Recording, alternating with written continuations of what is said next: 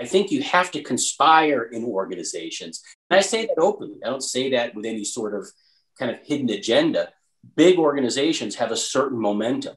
Some of that momentum is good.